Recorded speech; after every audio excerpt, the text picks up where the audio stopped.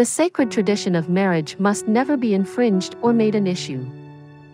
The will of God and His teachings will always be greater than the rules of man.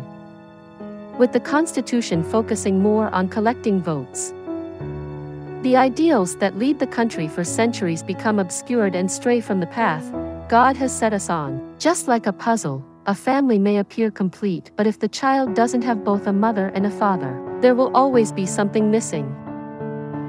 One must stand with their beliefs and stop the complacency of man, as complacency teaches people to be tolerant to sin.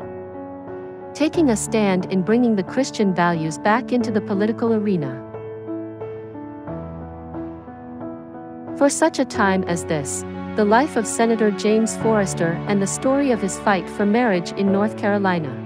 Mary Frances Forrester. Buy a copy now.